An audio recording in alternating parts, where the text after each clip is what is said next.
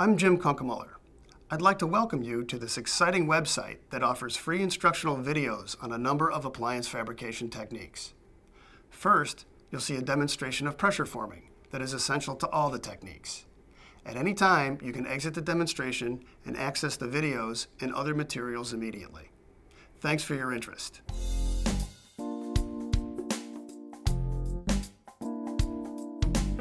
Hello, my name is Bill Gertner with Great Lakes Orthodontics.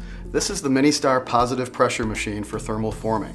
It can form a wide variety of thermoplastics in thicknesses that range from 1/10 of a millimeter up to 5 millimeters. Some of the appliances you can fabricate include splints, mouth guards, bleaching trays, Hawley retainers, and invisible retainers. The machine is actually accurate enough to make a matrix for duplicating models. We're often asked about the difference between the vacuum machine and the MiniSTAR.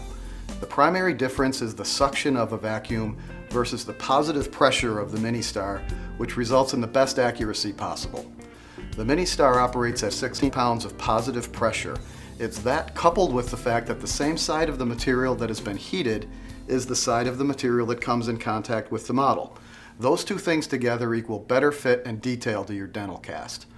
Any vacuum machine can only offer 14 pounds of pull or suction from underneath the model.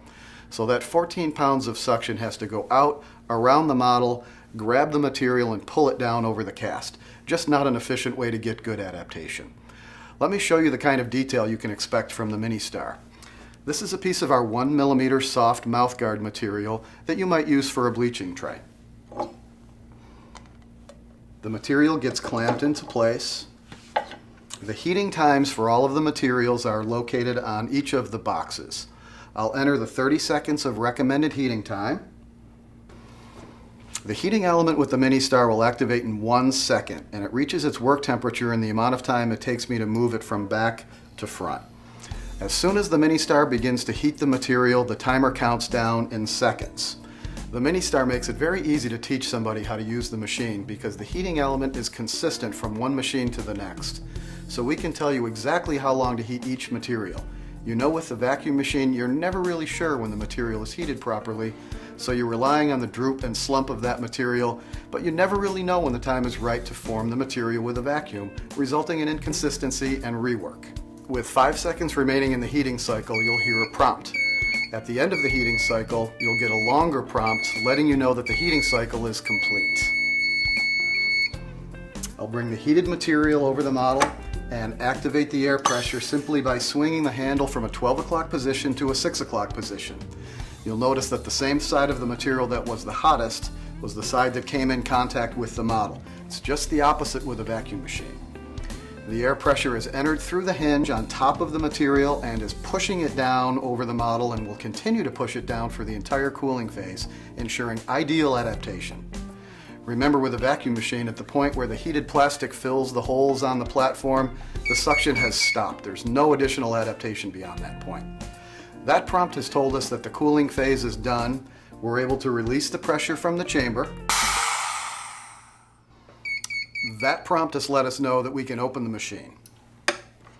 Now the material is cool to the touch at this point. And you can see the result is a perfectly formed matrix over this model. You don't see any folds or creases in this material because we heated it for the appropriate amount of time. The benefit to you is accuracy. Whether it's a more accurate bleaching tray, matrix for temporary, or invisible retainer, you'll have the most accurate appliance possible with the MiniSTAR.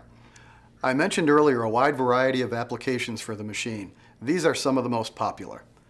It's easy to see with a variety of appliances that you're able to fabricate on the MiniSTAR that you can get a quick payback and take control of your lab bill. Many doctors have told us they've recouped their investment in just a few months. Thank you for watching this demonstration. At the end of the video, you'll have the option to watch technique videos, download fabrication techniques, access more information, speak with a customer service representative, or schedule a live one-on-one online demonstration.